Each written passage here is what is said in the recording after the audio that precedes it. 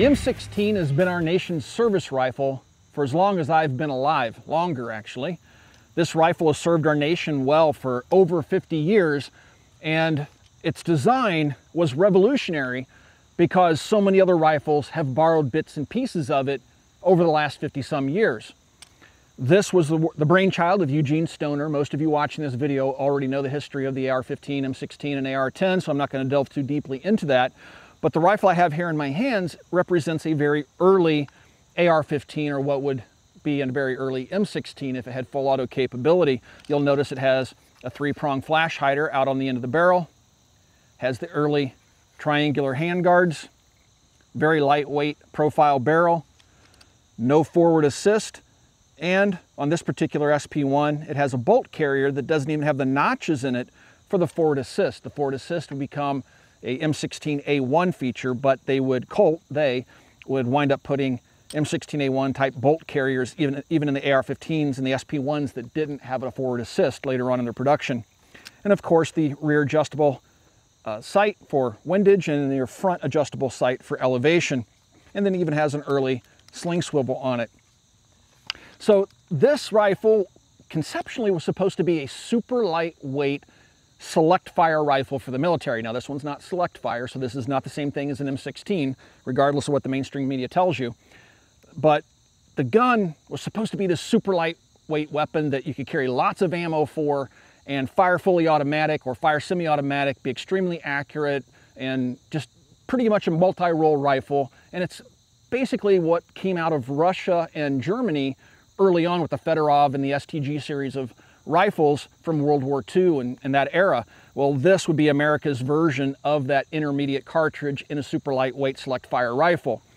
But this rifle didn't stay the same throughout the years of military service. It's gone through a number of different changes. There are sub-changes I'm not going to get into in this video, like the XM177 series and all sorts of various little special operations guns that have been used throughout the years. But the primary issued rifles, the only one we didn't bring out this afternoon would be a representative that would be for the M16A1. But I did bring out this early SP1. We also brought out a M16 or AR-15A2. I think that's a very interesting rifle from history. It's really weird to say that because that was my service rifle. And then we brought out M16 or AR-15A4 and an M4 carbine. So we want to talk about the evolution of this as a service rifle and how it's changed from its original concept into what we have today on the modern US battlefield. So let's start off by shooting this old girl. It has a military type sling on it. I'm going to go ahead and tight sling it like I was taught to do. And then we're just going to shoot the challenge target at 100 yards. And then we're going to start talking about some of the different variations of this service rifle in the US military.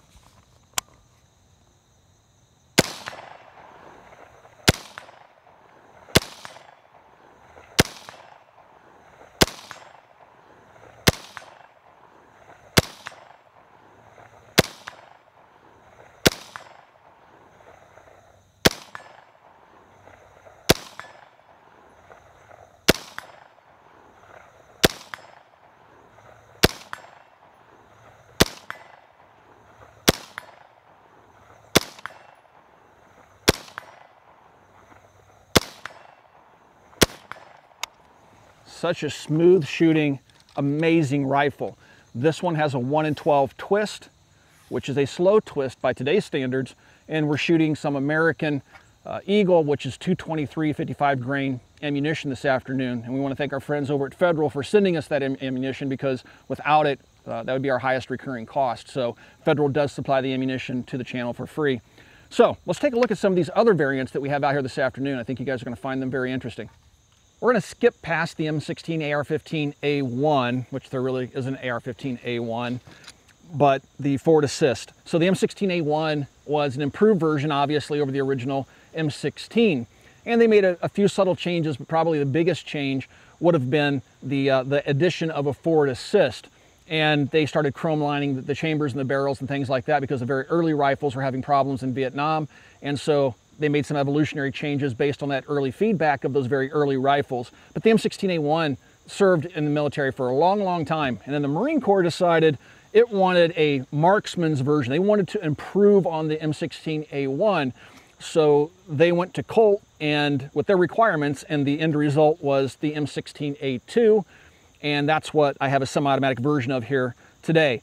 Now, this rifle had a heavier barrel profile, it had improved hand guards, and then it also, its biggest change would have been the addition of the micro adjustable, if you will, rear sight. The rear sight now has quick adjustments for elevation, and you can fine tune the windage without the use of a bullet tip or a special tool. However, the front post still does require the use of a bullet tip or special tool. It's also worth noting that the original M16 and A1 had a round post, and the A2 has a square post, offering a slightly different sight picture. They increased the stock length a little bit, making the stock slightly longer. They changed the profile of the forward assist from a teardrop shape to a round shape, and they reinforced the lower receiver on the A2. And this would be the rifle that I would ultimately serve with in the late 80s. And this rifle went on to evolve into the M16A4 that the Marine Corps would adopt later, which we'll show you that here shortly. And I believe the Army also ultimately adopted the A2 before they transitioned over to the M4 carbine. So anyway, let's do a little bit of shooting with this rifle. This one is manufactured by Fulton Armory. This is my baby. The Fulton A2 is a really cool piece of history. Now, when it comes to cloning past service rifles, it seems like the A2 doesn't get the attention that all the other variations of the M16 get. Everybody wants, you know, an XM177E2 or, you know, whatever, the GAU from the Air Force or any other variation or rare version of the AR-15 M16. It seems like the A2 gets left behind.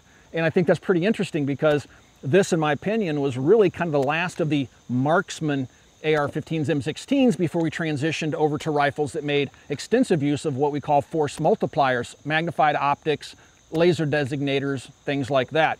All right, so we'll still do a bit of shooting. Again, we're just shooting some Federal 223 55 grain. Gonna go ahead and load it up. The ping pong paddle, all that stuff was retained. And we're gonna start shooting at a IPSC kill zone target at 200 yards.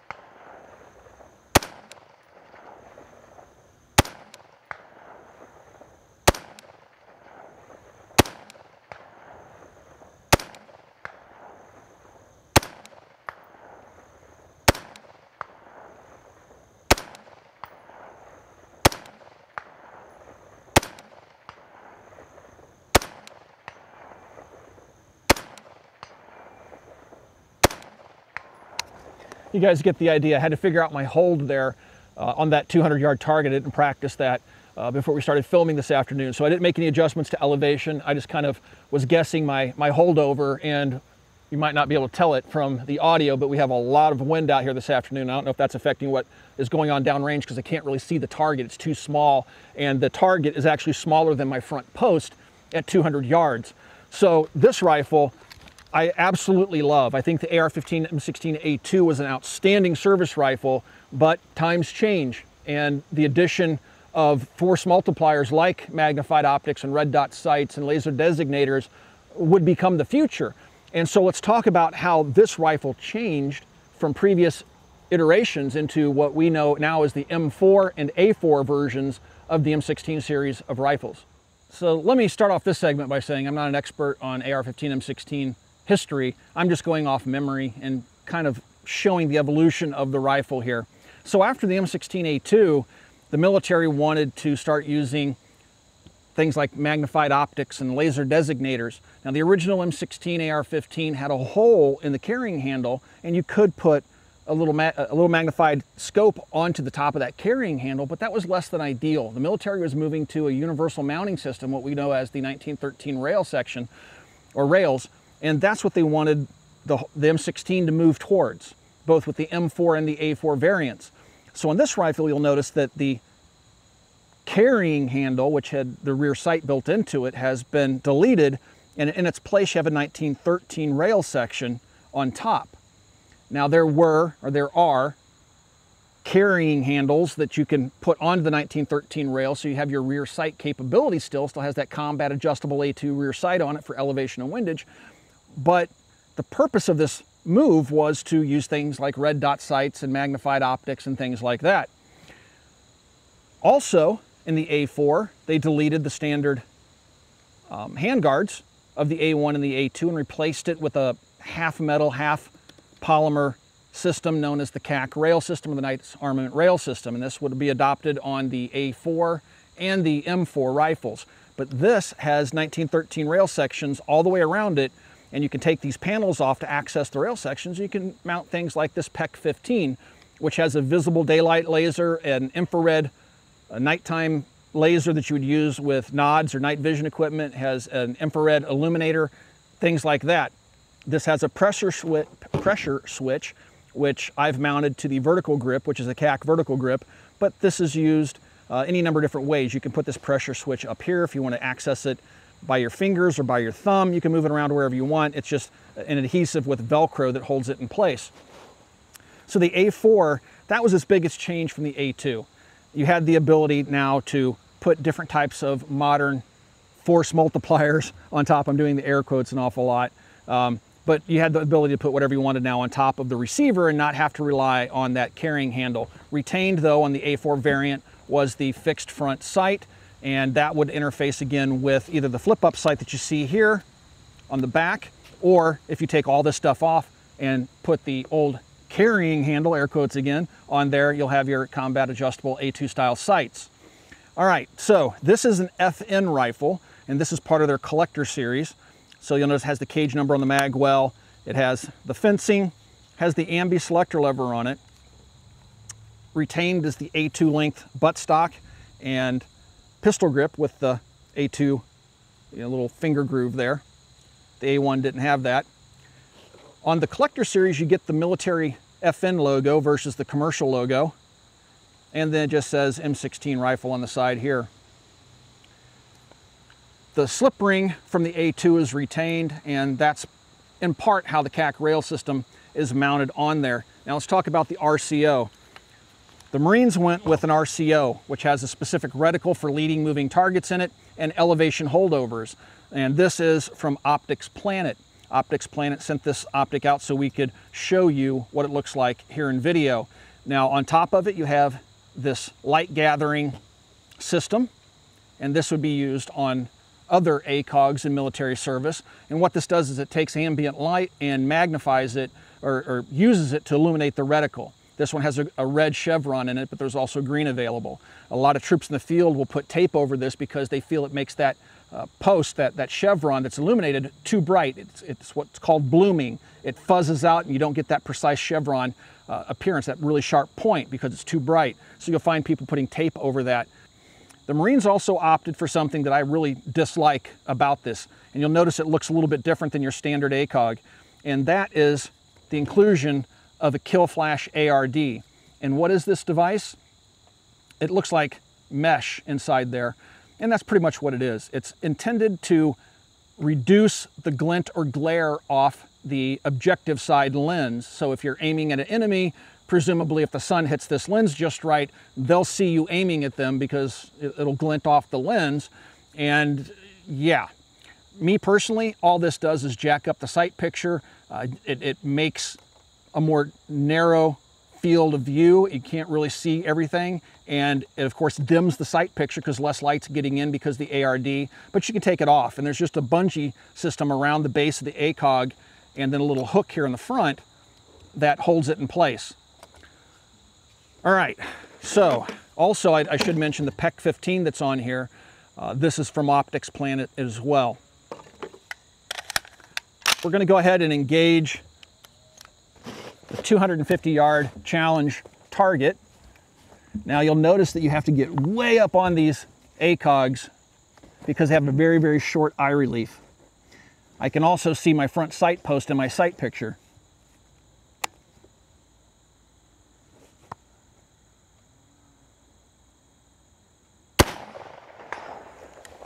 And of course, with the Kill Flash ARD hanging on the side there, it caused a malfunction. So I'm just going to go ahead and remove this thing entirely, clear that malfunction, and resume shooting. I hate that ARD.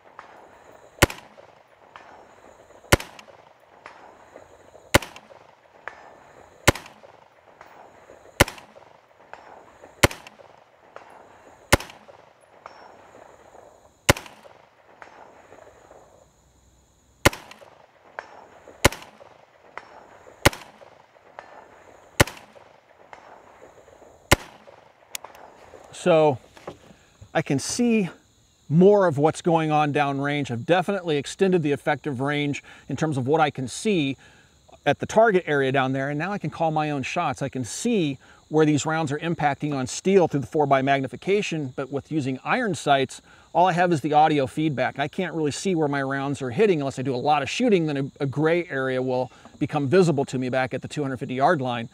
So those multipliers really do make a difference, but gone is the light weight of the original rifle. The original rifle is several pounds lighter than this thing in its current configuration. So the concept of a super lightweight rifle is really exchanged for the addition of these force multipliers, magnified optics, laser designators, all that other stuff, CAC rail systems, and it increases the weight of the rifle substantially. So we're getting back close to what we would have with something like an M14 service rifle in terms of weight. But that trade-off seems to make sense because what you see on here really does give our soldiers the advantage on the battlefield, especially when they're going up against troops that are armed with AKs that don't have as many features on them and they don't have nods like our soldiers do. This really changes the game in terms of how effective our soldiers and Marines can be on the battlefield. So this is an M4 that would be representative of something that would have been used by a U.S. Army soldier around 2005, 2006. And the reason I say that is this is not my rifle. This is Jason's rifle, and he's trying to build a rifle that looks very much like the rifle he used in Iraq during 05, 06. And so you have the ACOG on top, and you have the shortened 14.5-inch barrel. This one, it would either be 16 inches for U.S. compliance for civilian rifles, semi-automatics, non-NFA items, but the military would use a 14.5-inch long barrel. It would be step cut here for the mounting of an M203 grenade launcher, so basically it tapers down to the same size right here in diameter as the original A1 barrel. And then this is completely wrong. Jason hasn't gotten around to sourcing a PEC 2, which is what he would have been issued when he was in service. And then this is the light, the actual light that he used while over in Iraq in 05, 06.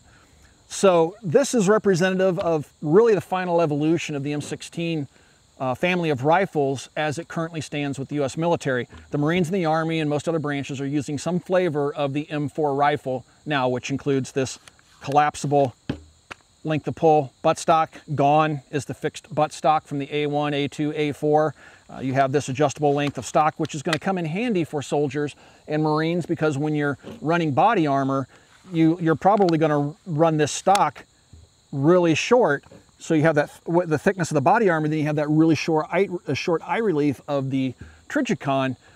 That becomes very handy. So until another variation of the rifle is developed, right now this is what the military pretty much universally is using. So you'll still find some other flavors of the M16 in service with various branches and units and whatnot, but this would be a standard issue rifle today with some changes. So we're going to go ahead and engage the 250-yard target. I'm going to have to guess my hold here. It should be zeroed. Jason zeroed it. And oh yeah, definitely easier to use the ACOG with this shorter stock.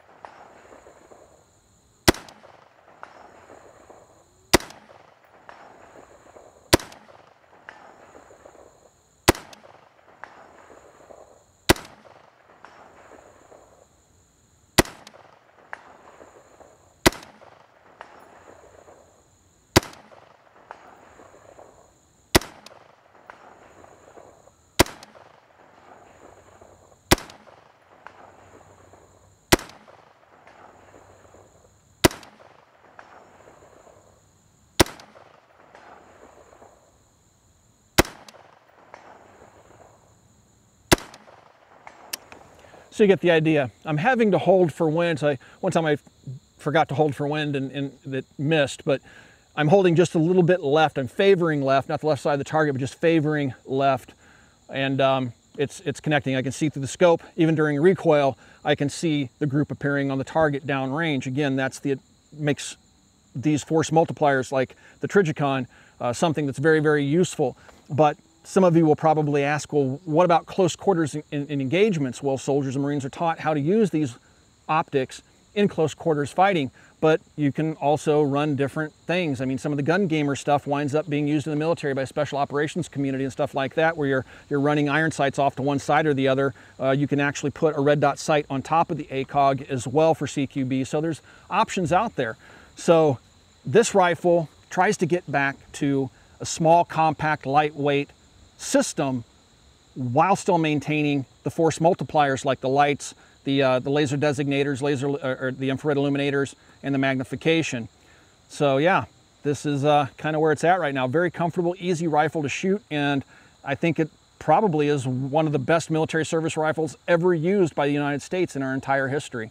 And I know some people are going to dispute that, but the M16 has served for so many years. It's our nation's longest serving military service rifle, and it didn't happen by chance. This is a very well vetted, amazing rifle that a lot of the world's militaries are adopting in some variation of. So yeah, and the actual design of the rifle is something that's being copied in newer designs as well. Things like the bolt locking system and stuff like that. Very, very neat guns.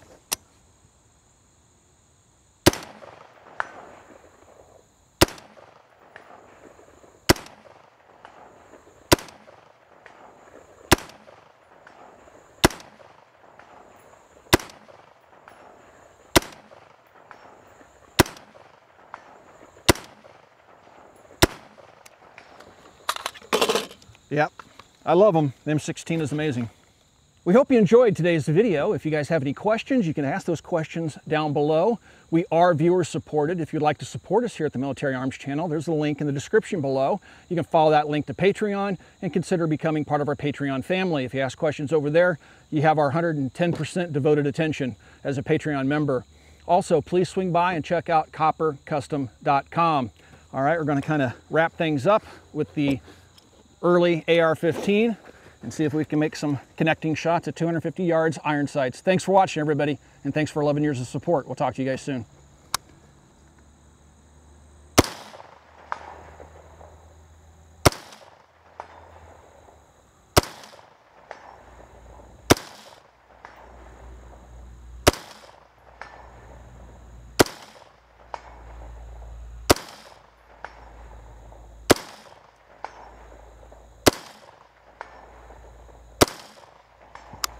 Who needs force multipliers? Just even an old Marine like me, I can still use my iron sights. I don't need those fancy new toys.